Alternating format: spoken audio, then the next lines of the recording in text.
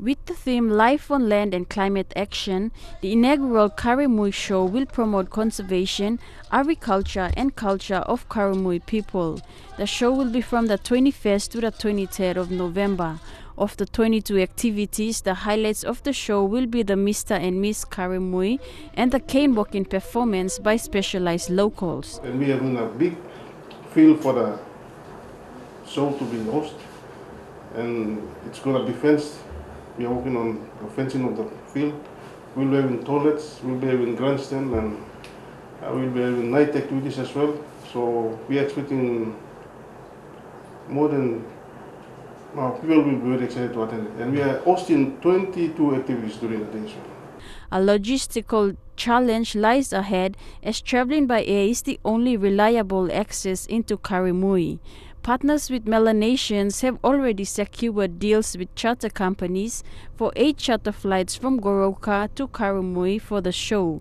They are calling on business houses for support, especially for logistics, which is the huge part of the expense. The logistics part of it, it's going to be very tough.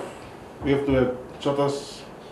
Karimui is only accessed by plane, so, and then we have to get someone from to cover the show, to attend the show. They might fly out from Goroka to Karimui. We don't have a sponsor yet at the moment, but we haven't good response from feedback from potential supporters in future. Karimui Nomane is a district of the Chimu province. It has a huge potential in agriculture, with crops such as rice and cocoa grown in the area. Culture, on the other hand, is one that the people of Karimui have forgotten.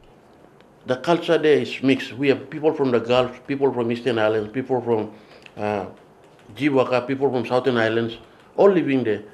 And culturally, they've lost some of the important ways of doing things. And so this show is very important. We want to revive them to think about their cultures and traditions, ways of dancing. The organizing committee, partners with Melanesians, have so far received funding from its internal donors. The expected cost of the show stands at 200,000 kina. Interest have emerged from Digicel and Commerce, Trade and Industry Minister Vera Mori for support. The Karimui show will be a learning experience for PWM, who are planning to host a similar show in Managalas in Northern Province next year. Charlene Airy, National MTV News.